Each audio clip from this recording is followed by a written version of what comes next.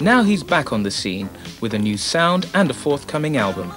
His current single, Oh Louise, is already racing up the charts and could well prove to be the kind of success he's been hoping for.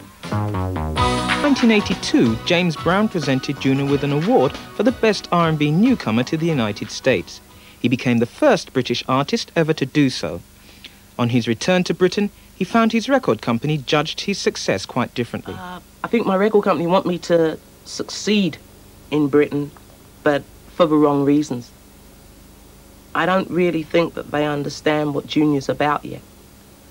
And because of that lack of understanding, right, they only want me to succeed in as much as, well, hey, we want you to do it this way. We want you to make records like, for instance, Phil Ferrin, or like David Grant, or like whoever is successful at the time. We want you to make records like those people. I find that like a slap in the face when I consider that at the time of doing things like Mama Used to Say and Too Late, which were in Britain the most successful records that I had, we had actually changed, right, the tempo of records being played at that time.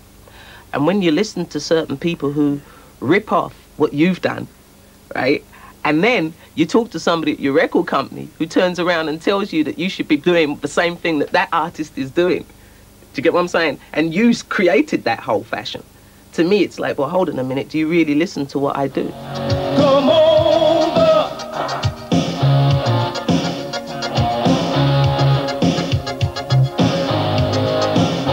Come on over to my place. Like other musicians, Junior finds it increasingly difficult to develop a musical identity. In the past, black artists have been channeled into producing club-based dance music.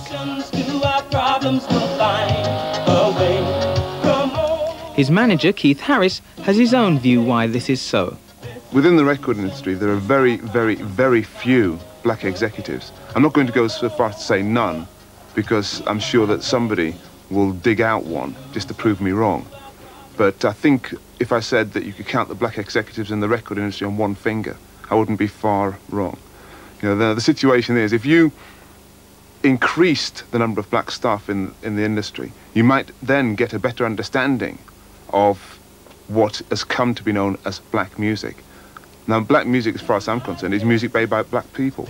It can fall into the rock category, it can fall into jazz, soul, folk music, if you like.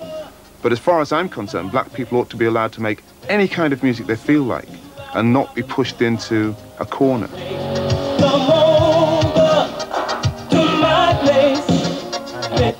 Yeah, drop in there. Okay, Junior, could we just go in on that? Come on over. Oh, okay. Bit more macho. All right. There's solutions to our problems, we'll find a way. We don't need nobody messing with our mind. Got a whole lot of money giving us no time. Come over. And again, just unison. Do a unison. Oh man, not the harmony. I'm sorry. Okay. All right, not to worry. Right. Here we go. With his latest album, Junior hopes to shatter the myth that disco music is the only route for black British artists. Experimenting with all aspects of his musical background, he has produced a distinctive record which marks a new departure from the old Junior sound. This time round, I didn't want to do a track which people had heard before. So what we decided was we'd go rock, because it was something that I'd always wanted to experiment with.